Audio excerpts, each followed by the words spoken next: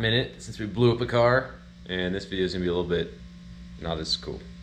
But ever since I've owned this beautiful machine they call a Yxz, I've wondered why people haven't put their own exhaust systems on there. So on cars we put custom mufflers on there, and everything that's aftermarket for the Yxz is $1,000, and they say the factory header isn't that great, and that's fine, but I mean, it looks okay. And I know they can improve on stuff, but I put my wideband air fuel sensor in, and that's all installed.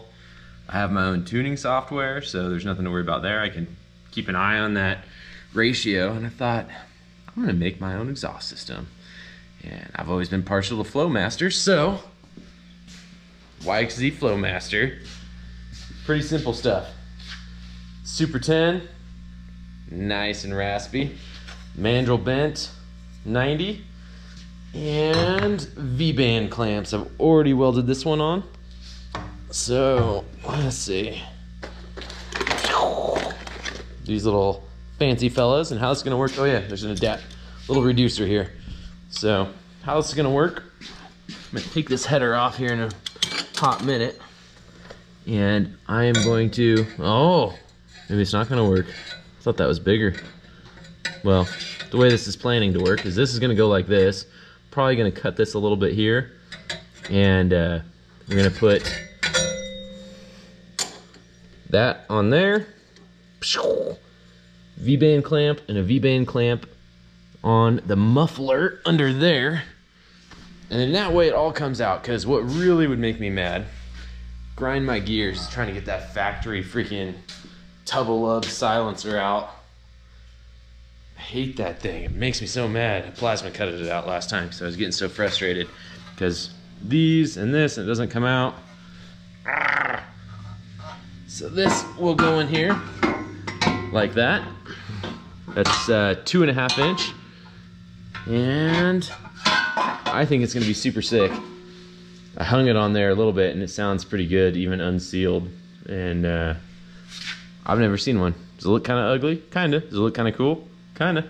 Does it look a little Reckless Ranch? Absolutely. So, I gotta figure out how I'm gonna do that reducer though. This might be a short video. Alright, I'm back. So, in typical Reckless Ranch fashion, I'm just gonna make this work. Because this is kind of temporary anyway. I can't stand that factory can. It's bugging the crap out of me. Wanted something different in the meantime, but my turbo pedestal is, or a T3 flange, weld-on flange is gonna be here, I think, next week anyway. And I wanna use this Flowmaster turbo with, or Flowmaster muffler with that turbo system that I'm building. I wanna do this one first, get the tune just right, and that way if someone wants to screw around with it, I can, sell somebody a tune. But I think it'll sound really cool having this Super 10 with an actual turbo kit behind it as well. So I'm gonna make it work for now, and it's probably gonna get changed next week anyway, but let's get started.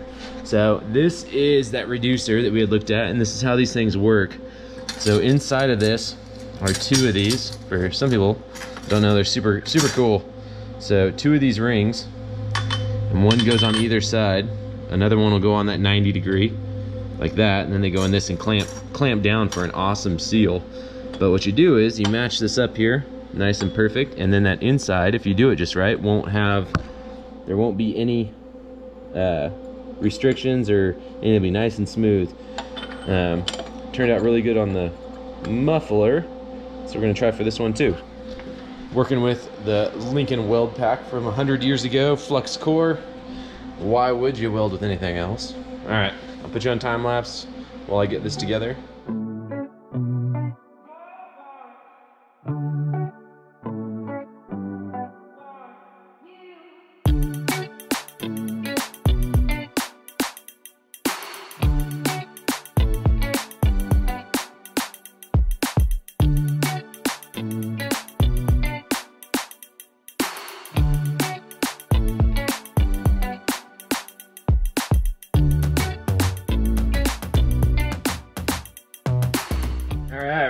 Back here, it turned out okay. You see me using this buffing wheel, and that's because these flux cord welders are pretty, I mean, they're pretty disgusting. My welds aren't perfect, but you know what? They'll do for this. Think about buying a TIG welder too. I've never done it, but I can pretty much figure just about anything out. So if I play around with it a little bit, I'll get it. And I could definitely use it on this next few upcoming projects, because this old school 110 Lincoln does a great job for a lot of stuff. But if you want something to look pretty, not necessarily the job, or not necessarily the machine for the job. If you guys recommend a decent TIG welder that won't, you know, cut into my kids' college fund, put it in below. Let me know what you guys think. Anyhow, onward, upward, other stuff. I gotta go grab the chop saw now. Start making some chops.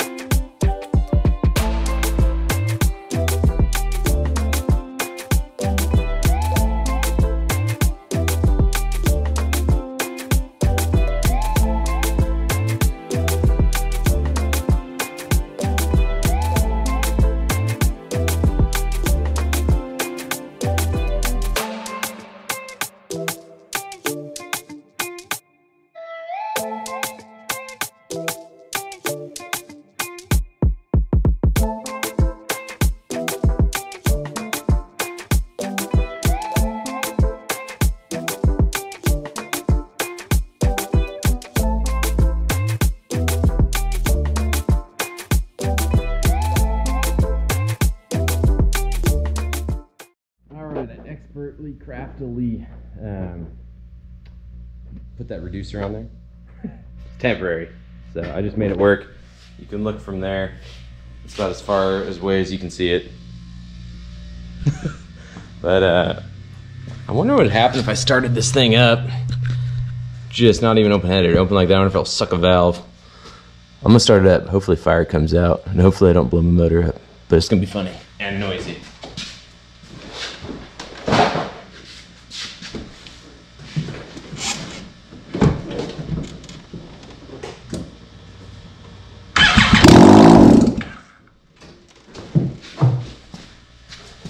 Did it look cool? Who knows? All right, I'm gonna bolt this thing back up. I got a tire customer coming. All right, here we are. I got that flange welded on there, and that came out just about perfect. It's exactly where I want, because I want this to be recessed back here, have enough room for that elbow to come around straight. So now we gotta see how much more I gotta cut that or not cut that. Go grab it real quick. I think it's back here.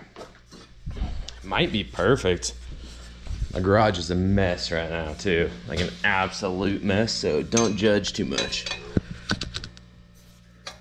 Ooh, see, a little bit wide still, so I might have to try to cut this one down. It is almost there, but it's not quite there.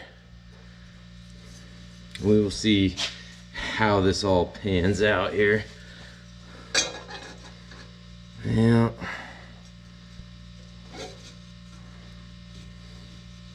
Something like that, it would almost work.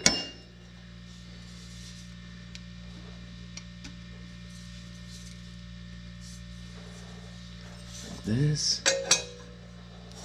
That's pretty close.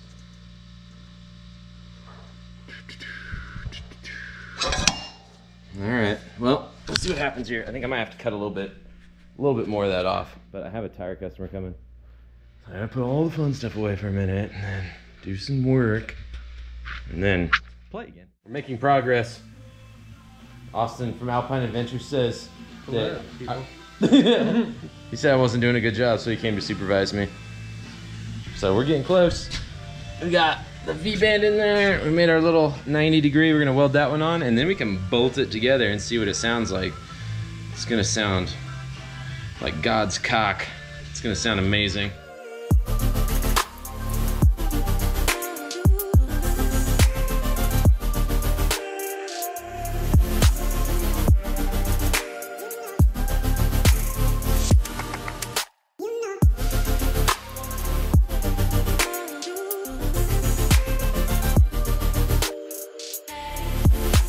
All right, we're done with a lot of it. I still gotta make some brackets so this thing doesn't go blah, but look at that.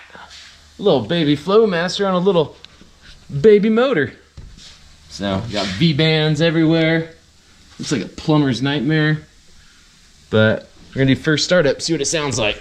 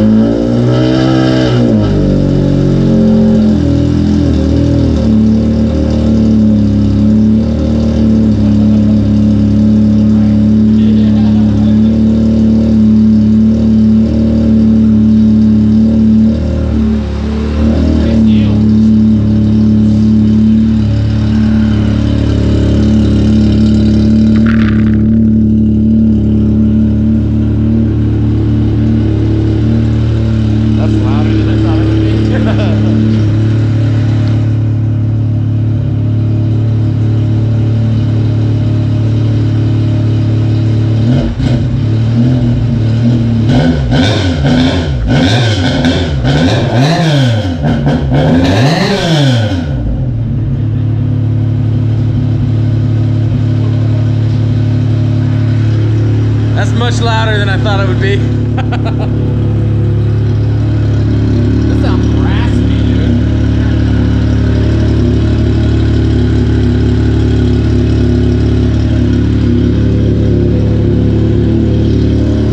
Might have to get like a muffled tip. I wonder if I got like a downturn.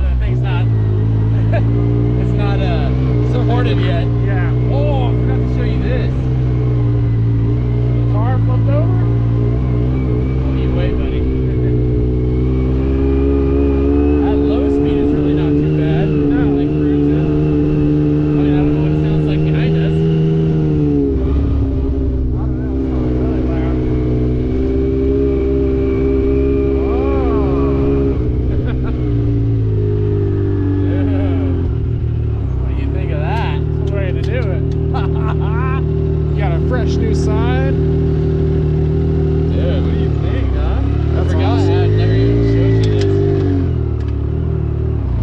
This stuff is so powerful. I was gonna drag the Haro through here once we get a little rain or something.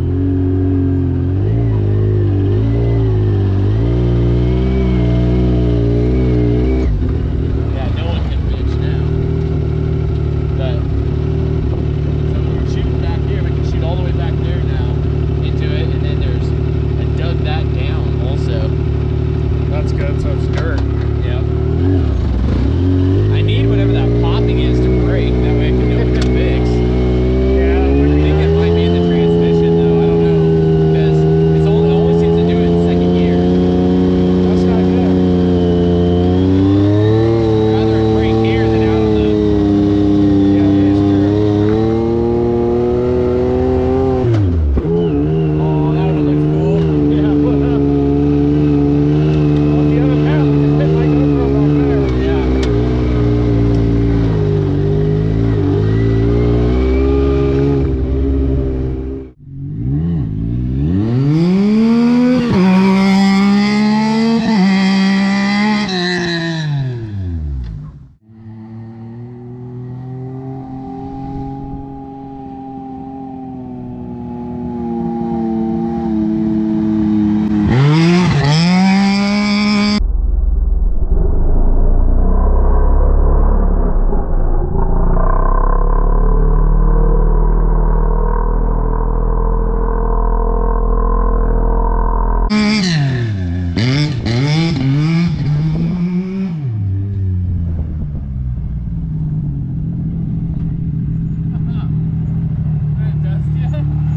No, not bad. Hit it off the limiter.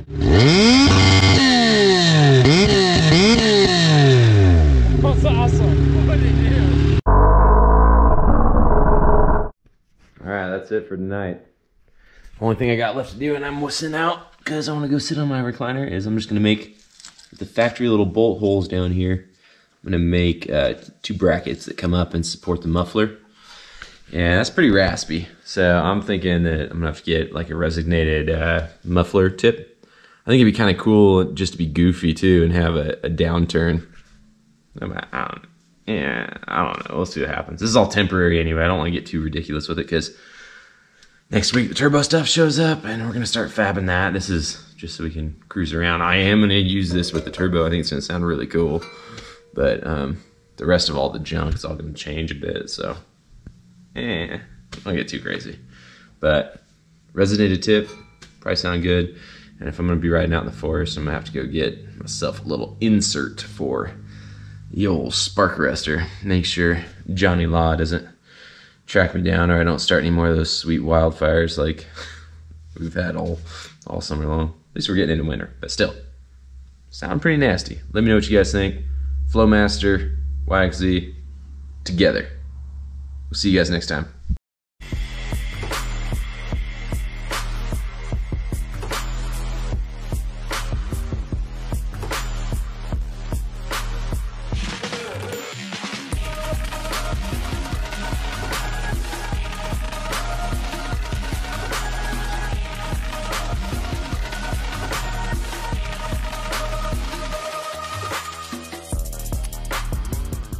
It's all about some people in one.